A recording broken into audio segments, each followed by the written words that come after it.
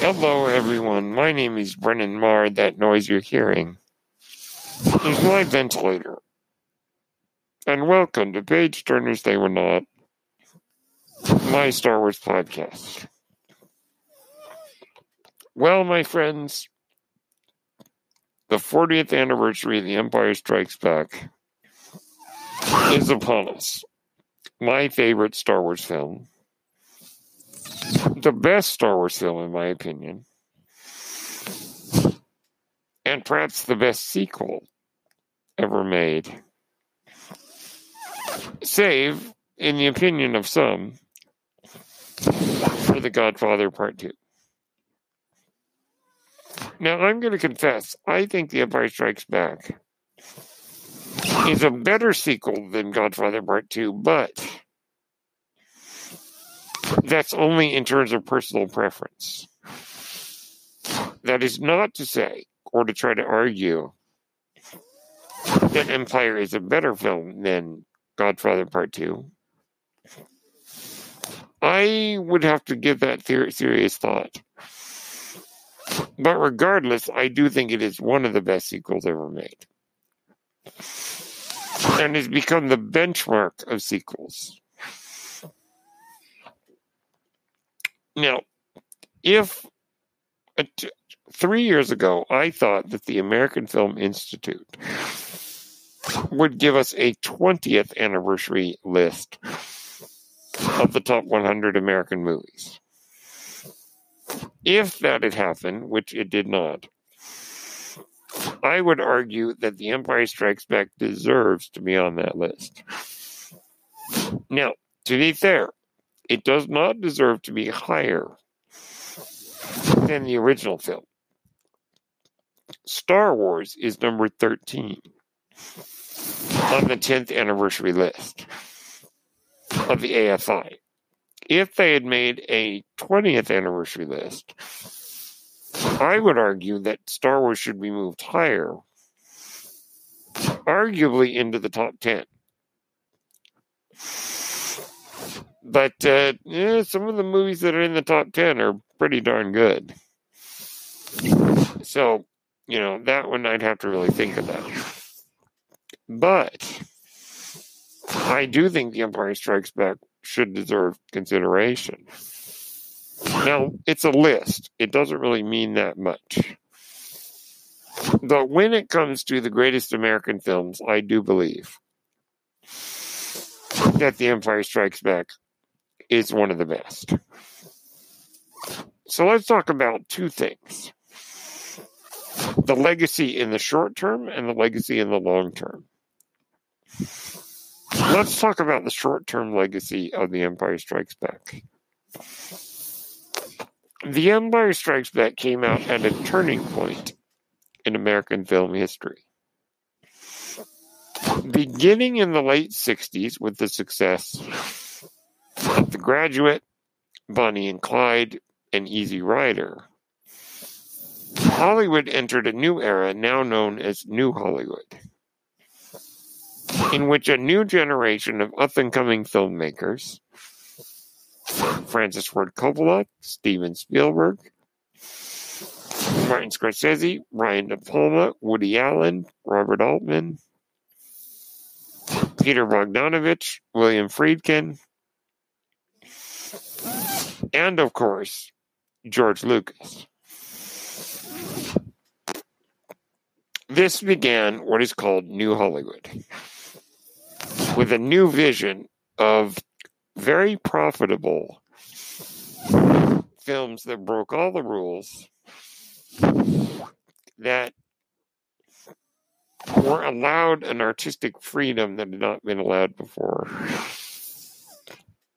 and were able to reflect the attitudes of the era. An era of rebellion and counterculture. These movies, above all, were profitable.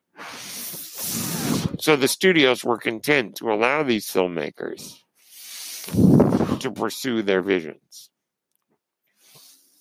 As long as it was raking in the money, that's all that mattered.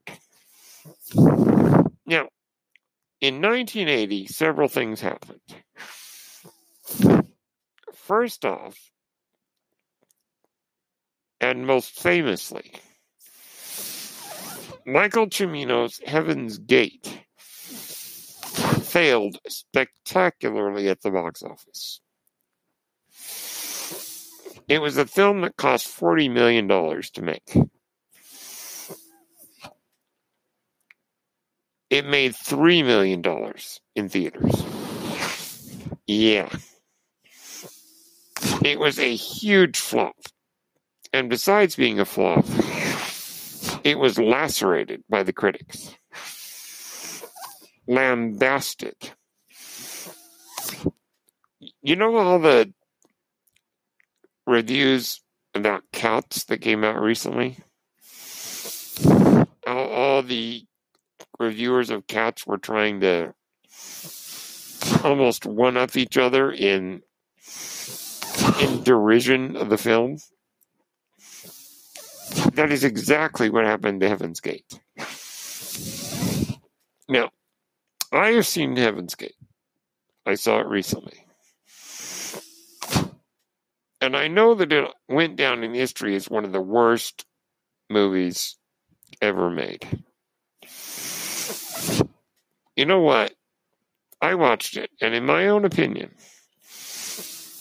it is not that bad. In fact, I kind of liked it. I didn't see what all the derision was about, personally. Okay, now that being said, the movie failed spectacularly. The director, Michael Cimino, was an auteur in every sense of the word. In fact, apparently he was a pain in the neck to work with. The James Cameron of his time.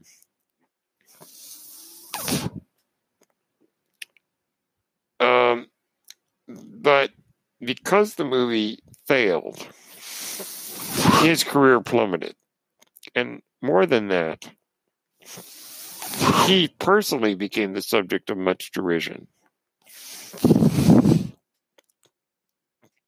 And his controlling attitude as an auteur was blamed for the failure of the movie.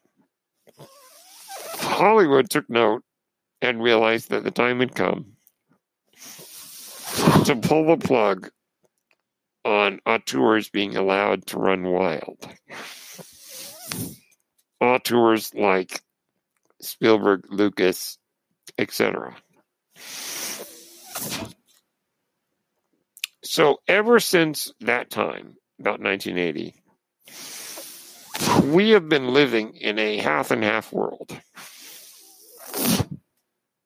where half of the major movies are auteur films and half are studio-driven films. Now, a lot of the auteurish cinema of New Hollywood continued till about 1983, when it was Heaven's Gate that brought it crashing to a halt. So that's the one big thing that happened at that time. The end of New Hollywood, the end of auteur American cinema. Or at least the end of auteur cinema dominating the theaters. There is still a lot of auteur cinema to this day. Also in 1980, of course, The Empire Strikes Back was released, becoming the most successful sequel financially of all time, and beginning the era of sequelitis, as I like to call it. The 80s was an era of sequels, but not sequels that were handled with a lot of care in some cases.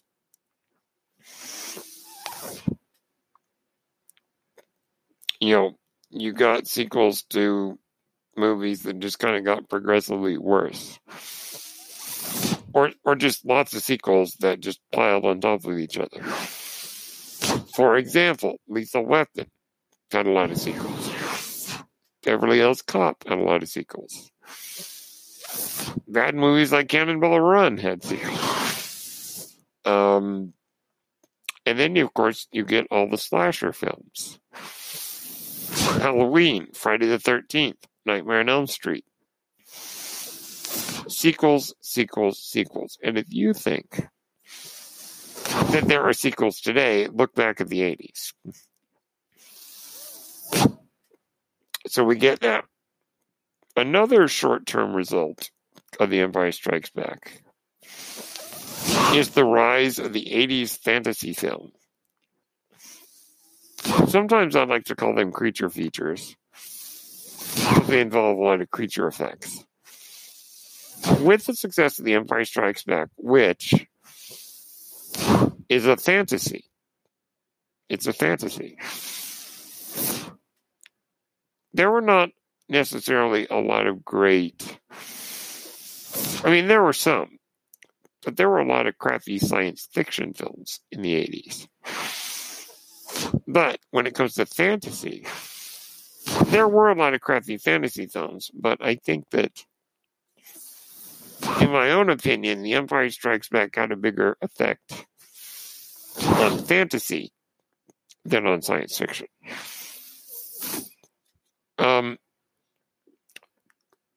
With the success of The Empire Strikes Back,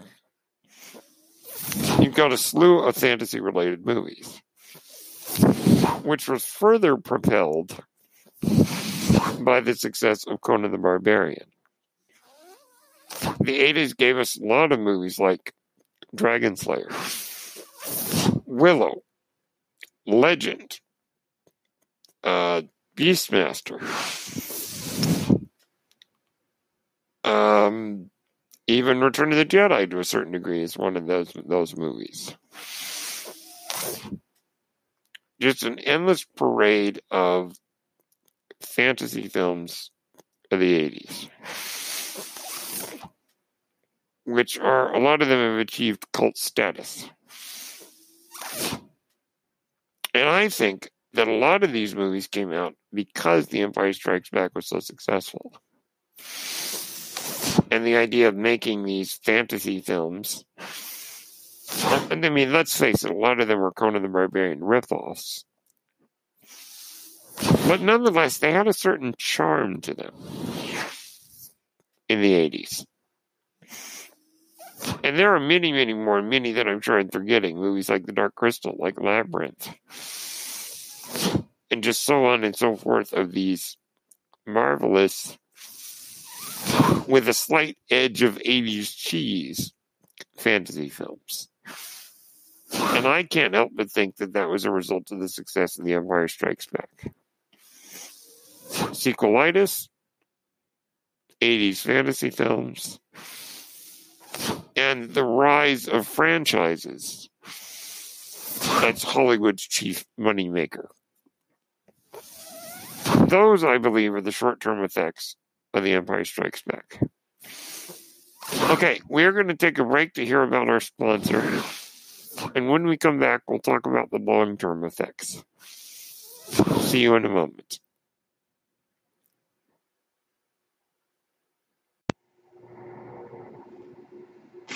Hello there, this is Brennan Marr, host of Page Turners They Were Not, a Star Wars podcast. And I'm here to tell you about Anchor. Anchor is the best way to make a podcast. Why is that? Well, first off, it's free. Yes, you heard me right. Anchor is free. Anchor has all the tools you need to make a podcast from your phone or your computer. Anchor will distribute your podcast for you on various platforms, including Spotify and Apple Podcasts. You can make money from your podcast. And get this, with no minimum listenership. That means you can make money even if no one listens to your podcast. That, of course, is not ideal, as Anchor will allow you to spread your podcast, bring in more viewers, and you can make more money because of it. Everything you need to make a podcast is in one place on Anchor. If you're interested, download the free Anchor app or go to anchor.fm to get started. Thank you, and may the force be with you. Okay, that was a word about our sponsor. Okay, long-term effects of The Empire Strikes Back. Well, let's deal with the big one first. If The Empire Strikes Back had not been successful, that would have been the end of Star Wars. Now, obviously, if it was not financially successful, that would be the end. Now, if it had been financially successful, but had not been good, or well received, I should say, then, sayonara to good Star Wars. And they probably would have continued to make sequels, but I think people would have lost interest. Well, though, to be fair, I mean, if they had kept coming and it kept making money, obviously that means that people are still interested. But I think that if it had not been a well-received movie by audiences, then the original Star Wars would be considered, it would be like Pirates of the Caribbean, where it's like the first one's great, but the others were a little bit more meh to a lot of people. Star Wars almost would have been a one and done kind of thing. But, I mean, it's hard to imagine that because we live in a world where it is so successful. It's hard to imagine what it would be like if it had not been. Now, if it had not been financially successful, then the original film would be considered a one and done kind of, that was a great little movie. And that would have kind of been it.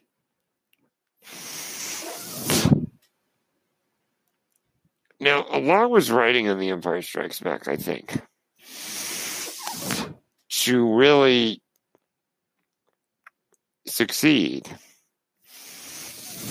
and keep the story going. And in fact, may I be so bold as to say that if The Empire Strikes Back had not been well received, had not made money, the original Star Wars film would not be in the conversation of the greatest American movies. That's a bold statement, I know. It would have been considered a novelty that everybody flocked to and everybody liked and had a good time. And, wasn't that was a great movie, wasn't that? That was a lot of fun. Yeah. But let's examine the American Film Institute list. Star Wars is near the top 10. In my mind, there is no way it's even on that list without The Empire Strikes Back. It's a very bold statement, or at least it would not be as highly placed on the list. I do think it would still find a place because it was a phenomenon that nobody had ever seen.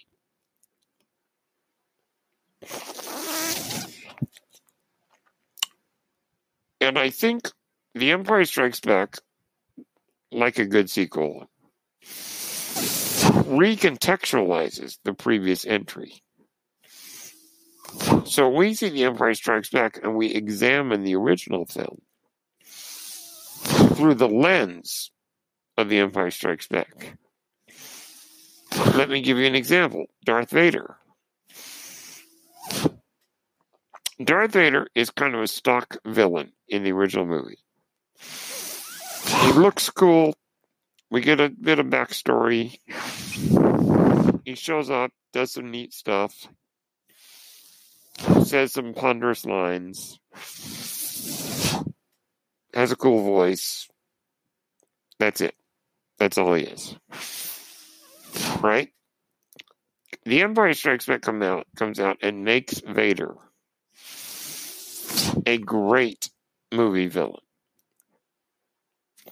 And as a result, when we watch the original film, we are thinking of Vader as seen in The Empire Strikes Back. So he becomes even more awesome to us. And, of course, the great revelation, the biggest revelation in movie plot twist of all time. We are looking at the original film with the knowledge that, oh, that's Luke's dad. Okay?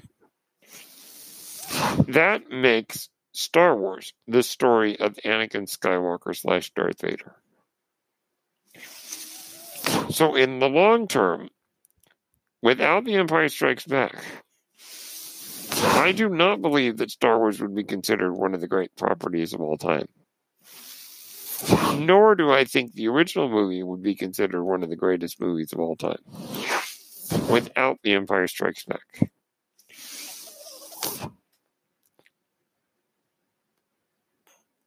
By the way, the American Film Institute has a list of the top villains. Vader is number 3. His appearance in The Empire Strikes Back is the movie that the AFI points to as what movie makes him one of the greatest villains of all time. So that's just one example. Vader, we look at him completely differently because of The Empire Strikes Back.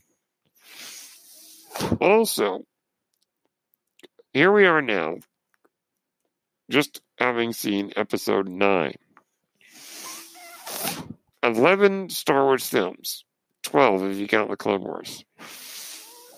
All of these movies do not exist without The Empire Strikes Back, I think. And heaven forbid if they had never made a sequel to Star Wars. Then, Star Wars would be like, oh yeah, that film, that was pretty cool.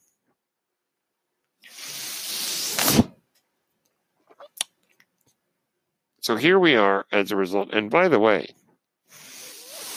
all the Star Wars properties, all the Star Wars movies that have come out since The Empire Strikes Back are building off that line. No, I am your father. I honestly believe that line, that moment is the reason why Star Wars is continued. In fact, without that line, you get no prequels. Without the prequels, you get no sequels. Without that line, you don't get the Clone Wars. That's it. Everything since that line, everything since has been building off that line. So Star Wars in the long term as a franchise does not exist without The Empire Strikes Back, I believe. What else? It also turned, as I mentioned, Hollywood's attention to sequels and franchises. Something that continues to this day. Which also was helped along by other successful franchises, like The Lord of the Rings in the early 2000s. And we're just leapfrogging off of Star Wars. And here we are now, the success of the MCU, success of the Dark Knight trilogy, and other things are keeping the idea of sequels going.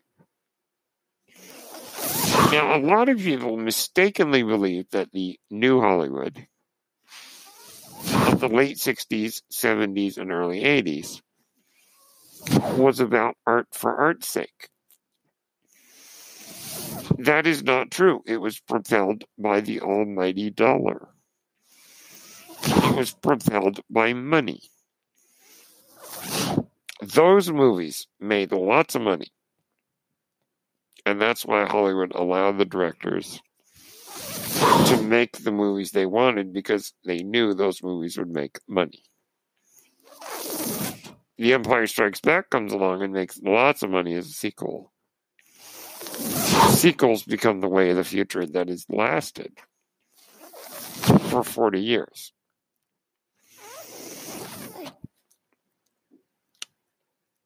And now, to conclude, The Empire Strikes Back is the benchmark for sequels, by which we judge all sequels.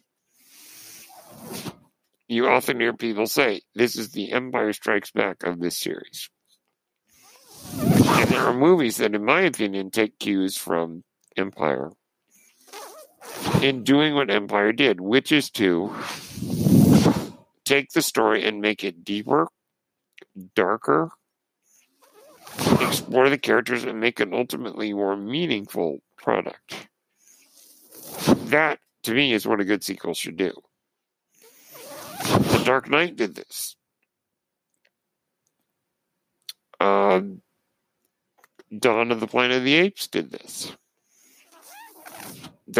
Captain America the Winter Soldier did this. Arguably, The Lord of the Rings, The Two Towers did this. Arguably, though that one's a little bit different. Terminator 2, you could argue, might have done that. Though that was already pretty dark to begin with. And others that are probably too numerous to think of. Even Toy Story 2 to a degree. So that's really a sign of the power of The Empire Strikes Back. The original film is a benchmark by which we judge movies that tell the hero's journey.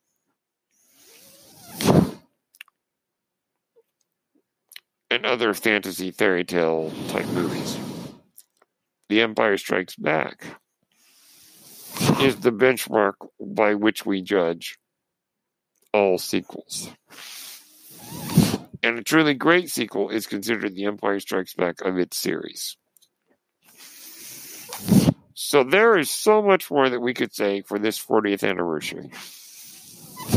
There's so much more that I could talk about, but we could talk for hours on this subject. So I'd just like to say happy 40th anniversary, Empire Strikes Back. Thank you, George Lucas. Thank you, Lawrence Kasdan. Thank you, Irvin Kershner. Irvin Kershner directed The Empire Strikes Back, and I do not believe that he gets enough credit. He is a master filmmaker here. Which is odd, because a lot of the other movies he made weren't really that good. To be fair, but he made a really astonishingly good movie. Lawrence Kasdan, Gary Kurtz, the producer. Lawrence Kasdan, because he co-wrote the screenplay with George Lucas. Irvin Kershner for directing.